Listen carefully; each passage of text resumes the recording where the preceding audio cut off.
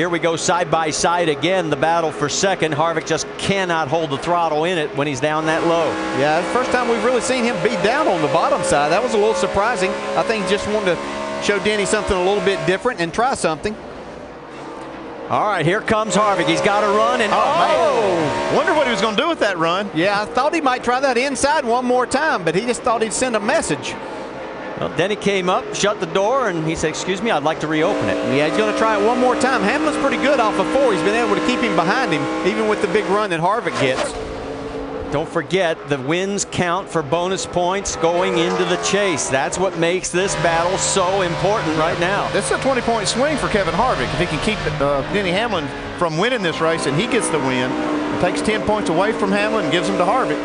Going to get another run off of 2 right here. Hamlin with 5 victories this year, and here he comes down the backstretch.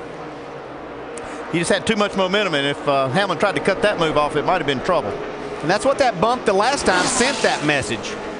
Well, it's still not clear because Hamlin's running the low line, and here we come out of 4. I can see Hamlin struggling for grip down there. Oh, got a good close-up of the Shell logo on the side of the car.